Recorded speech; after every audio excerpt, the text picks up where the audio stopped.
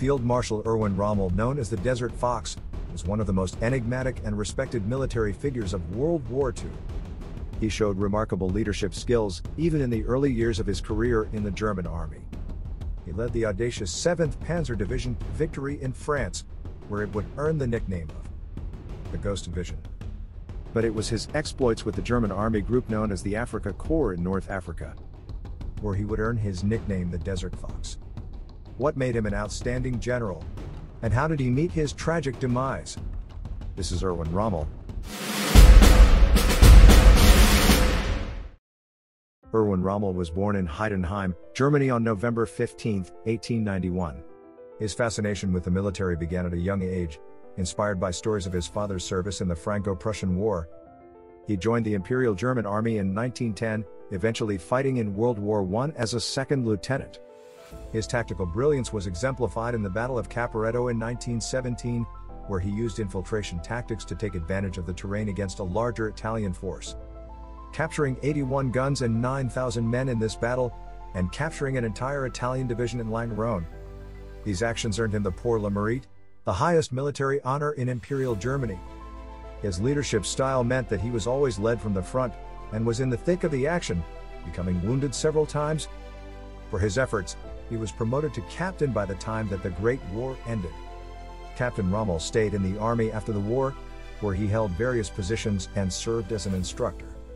He published a book called Infanteriegreifen, or Infantry Attacks, in 1937, which was a bestseller, which no doubt contributed to him being noticed by Hitler.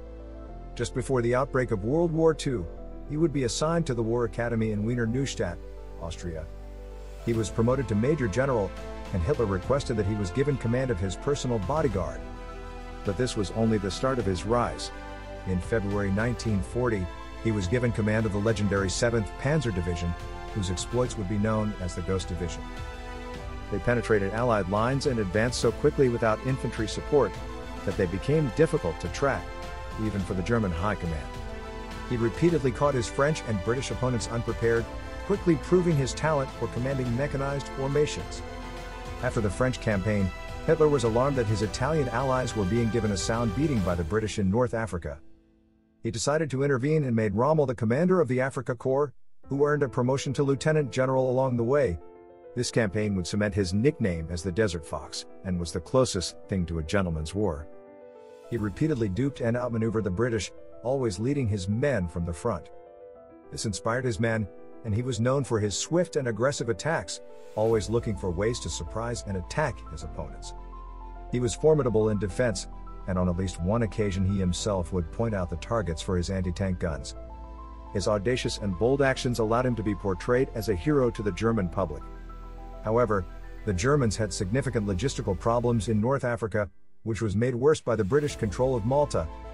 Despite the difficult logistical situation, Rommel launched assaults that pushed the British army back across Cyrenaica and into Egypt. He surrounded the port city of Tobruk in 1941, but could not capture it. Thanks in part to the stubborn defense by the Australians and other Commonwealth defenders, known as the Rats of Tobruk.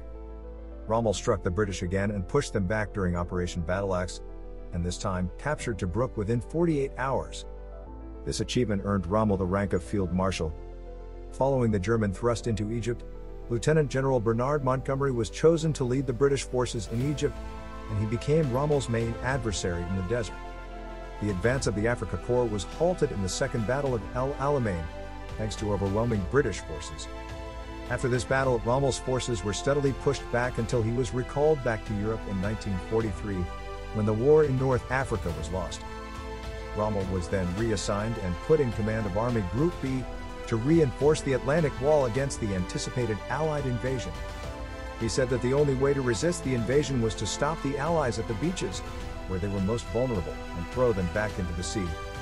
On D-Day, his troops defended their sectors well against the Normandy landings despite overwhelming odds. However, Hitler denied him permission to deploy his tanks on the beaches, and was instead ordered to hold his armor back for a counterattack. As the war progressed, Rommel became increasingly disillusioned with Hitler, and wanted to negotiate a peace with the Allies. He was not alone. Certain officers suggested to him that he could take over as leader if Hitler was overthrown, however he was unaware that they were attempting an assassination.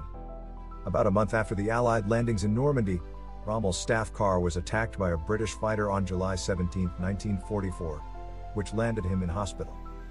3 days later, on 20th of July, an attempted assassination of Hitler failed, and during the investigations of the conspirators, Rommel's name came up.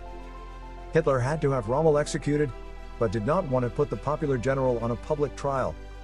So, while he was on sick leave, 2 generals from Hitler's headquarters visited him and offered him a choice. He could either defend himself against the charge of high treason, with his family certain to face retribution, or he could commit suicide, and his family would be safe and paid their full pensions, and the government could claim that he died of his wounds, a national hero, and be buried with full military honors. Rommel chose the latter, sparing his family unnecessary suffering. He was given a state funeral, with the government claiming that he had died of his wounds. Rommel's conduct on the battlefield ensured that he was admired by his men, respected by his enemies, and enshrined his reputation as one of Germany's most brilliant military commanders.